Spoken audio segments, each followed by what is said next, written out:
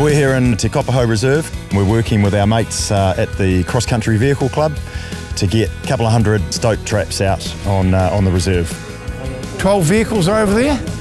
There'll be 2 allocated to each of the groups, putting out the traps. I think the team are fizzing.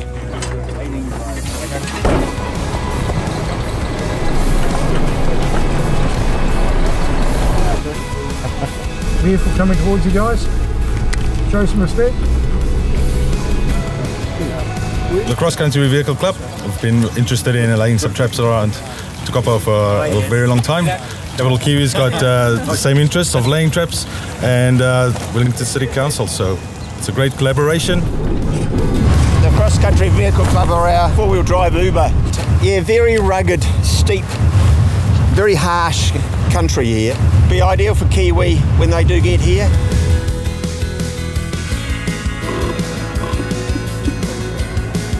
It's good to give back to the community, good camaraderie with everyone, and you have a lot of fun. I'm dead keen to do the traps no matter what time of the year.